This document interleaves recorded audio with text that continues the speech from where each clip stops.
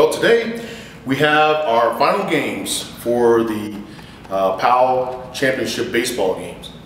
And we have the Bantam Division, we have the Intermediate Division, and we also have the Senior Division. Powell is a athletic program, a team sports program for the city and county of Denver. Well, I think one of the biggest things for police officers being involved in this program is to get more involved in the community and to also show others, including parents, and of course, the children that are participating, that there's a different side of the different police departments, so that they just don't see us in uniforms and showing that the fact that we're providing law enforcement duties. There's another part of the police department.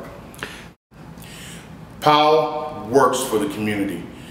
I'm a prime example of it. I was a Powell player myself. I played football, basketball, and baseball. Without the program, I wouldn't be standing here talking to the community.